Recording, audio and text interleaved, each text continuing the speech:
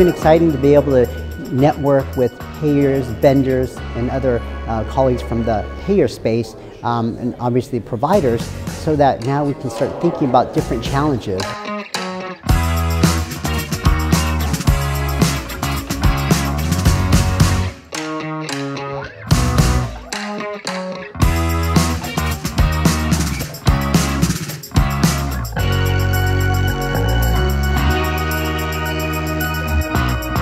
Primary care doctors have never been limited by sex, by age, or by disease state, but I think in the future we're no longer going to be limited by even the physical location of our offices, that we are going to reach out to patients virtually as well as personally for our most chronic and complex patients in their own home.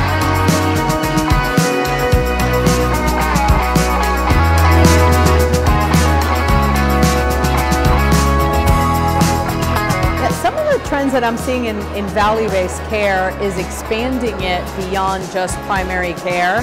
and other provider groups